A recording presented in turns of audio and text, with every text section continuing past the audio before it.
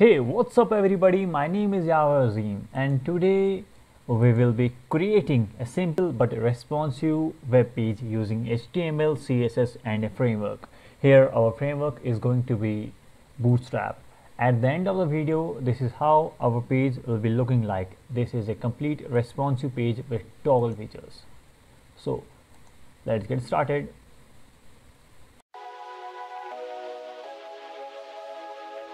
Let's create a new file.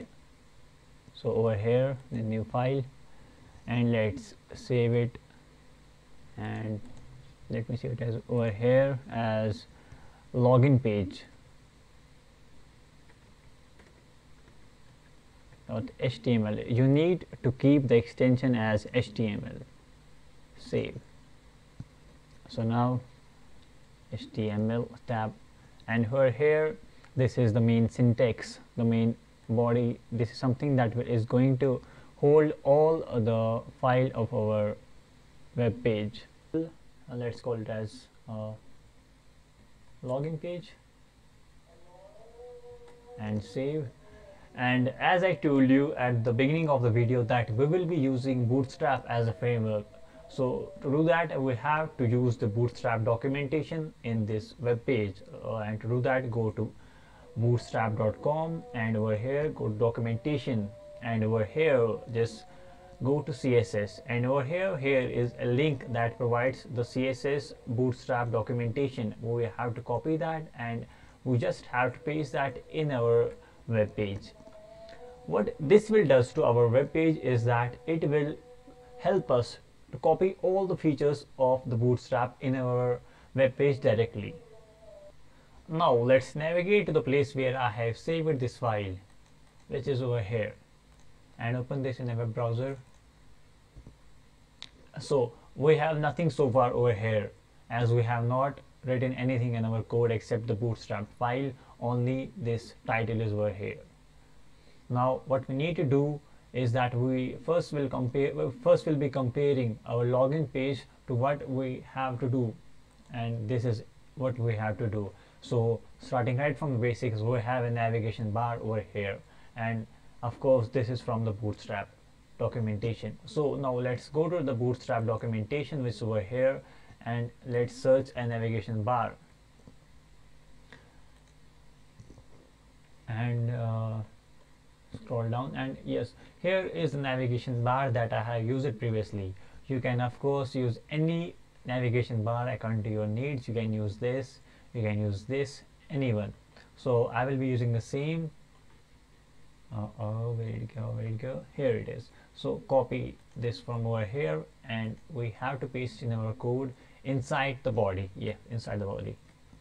Save it and go back to the page, which over here. Refresh this, and we got this thing over here. The thing that we need to notice over here is that if we just minimize the tab, this button is not working yet. Why this is not working is the fact is we have only included CSS in our file, not the JavaScript. So we need to go back to the Bootstrap documentation, and we need to search for the JavaScript file, which is over here, and we need to copy this as well. So if we copy this over here and go back to our code, and if we just copy paste it over here and save the file and go back to our page and refresh this, if we now try doing this, this is working. Yes, this is working. So now as we can see, our first part is almost done. We only have to edit this part. We will be doing this afterwards, and now our next goal is to achieve this part. Now we will be working with Scratch itself. So going back to our code, here it is. This is the navigation bar which we added earlier, and now we have to work with the container. So we will be adding a div, and we'll be giving it a class of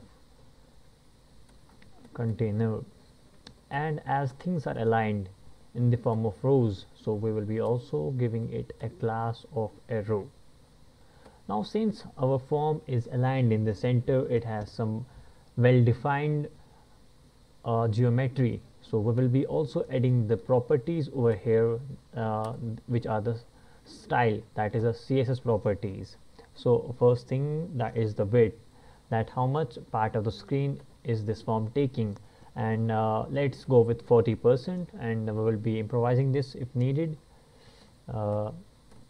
Also we have some margin to be given to this, and we will be adding the margin as 25 pixels, and let's go with auto. So let's save this. So far what this means here is that we have added basically 4 margins, 25 pixels from top and bottom, and auto on left and right. So the first thing that is inside our container is an h3, as I told you earlier. So h3, and we have over here as login page, or whatsoever you're convenient with, and also this is text align to the center. So let's give it the text align center. Now let's check it where it is. Here it is. Let's refresh this.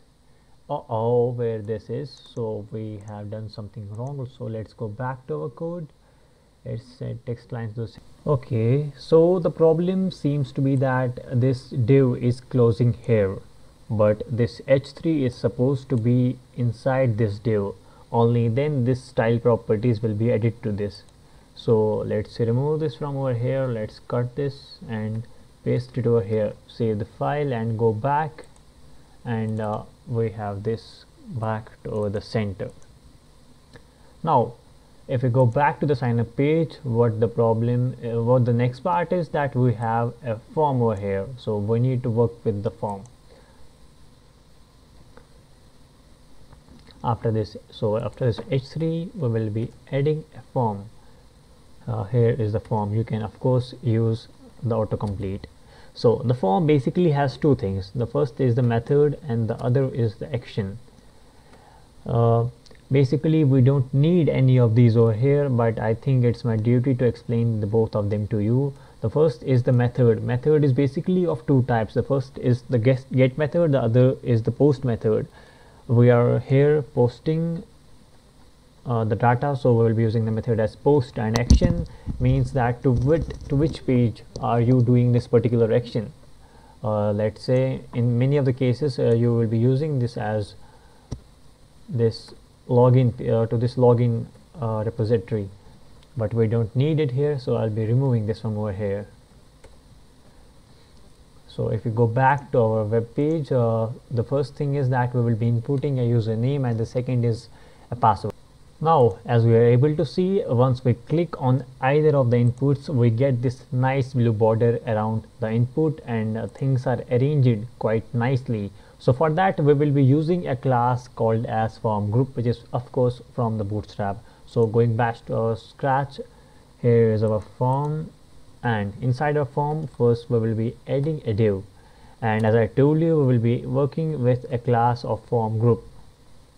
We don't have autocomplete for that, so we will be completing it ourselves from group group. Okay, now inside each div we have a label, and the label is first for username, and for a label we have input, and the type is text. Name is for what you're saving this. Let's also call this as us username, of course. Okay, let's go with username, and after this we have also to give it as class of form control. We got this auto filled, and we also have to add the auto focus, which is autofocus, and we also need a placeholder username. So let's save it and go back to our form. Here it is. Refresh this part, and yes, we got this thing working over here. Now we need to add the same for a password. So let's go back to scratch and copy the same thing, along with doing some improvisations. The label here is password, and type is text, not text, type is password, remember to edit this thing, and we will be saving it on the name of password as well, and we need to edit the placeholder as password. Save this, and now let's go back to our form, refresh this. So we got a username, we got a password. Now what we need to do is we need to add a button over here. So to do that, I will be going back to the Bootstrap and I will be searching. So here I found the buttons. So here is a list of the buttons with different colors, and as in my demo I have gone with this success button. So we will be using the class of BT and success with it. So let's go back to our scratch over here. Here this div completes, so we need another div, and the class is again form control, no form group, and we first need a button, and we need to give it a class of a button. Button is large, LG stands for large, and button has this greenish color, so success, SUCCESS, and of course the button is gigantic, so we will be using a block class, and the text inside is submit. Save it, and let's go back to scratch. Let's go back to our page. Here it is, refresh this, and we got this submit button over here. Now what we need to do is we need this sign up button and the forget password over here. So now we'll be working with these two things. So after our form completes over here, we will be adding the links to forget password and sign up. So this is a paragraph, and the text is new here, and inside this we will be adding an anchor tag with we don't have to specify the link, but we need to write a register here, or let's go with sign up. Save this, and also copy the same for forgotten password.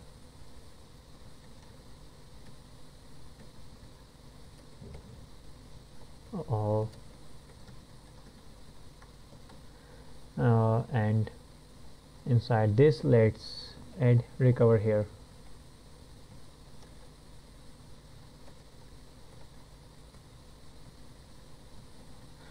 Save this, let's go back to our web page and refresh this, and we got this sign up and recover here as well. Now most of the work is almost done. We only need to work on this editing features. Going back to scratch, over here is our navigation bar. The first thing is we need to edit the title of the navigation bar. Let's add it as tech shenanigans, SHENA. Save this, and after that we have this home, so let's keep it as home. So let's change the link to categories,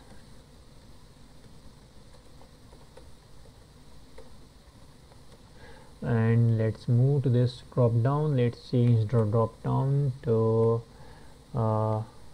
authors or whatsoever you're convenient with. And lastly we have this button disabled. We don't have to fix this. Let's go back to our page, refresh this, and we have this. Now if we click on this, it don't take us anywhere, so let's add a link for this as well.